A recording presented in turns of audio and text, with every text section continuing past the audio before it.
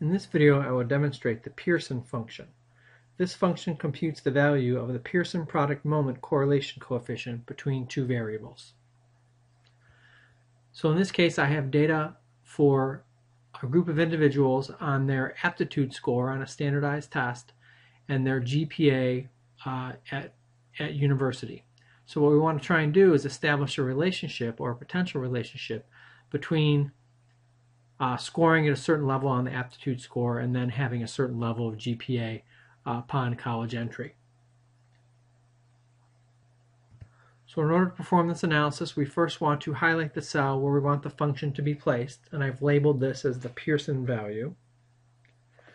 So we next want to go to the Formulas tab and click on Insert Function, and we want to find the Pearson function.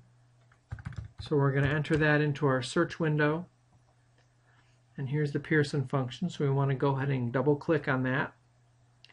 And so array 1 and array 2 are basically our two columns of data. So we want to click on the Ref Edit button for array 1 and highlight our first variable, in this case GPA. Click Enter, and we highlight or click on the Ref Edit button and highlight the data for our second variable, in this case aptitude score. Okay, and once we have that data in place, we click OK.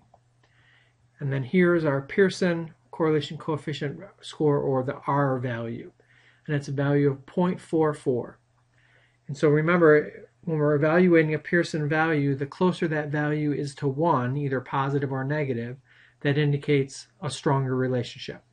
So this is a positive value, so this is a positive relationship between these two variables.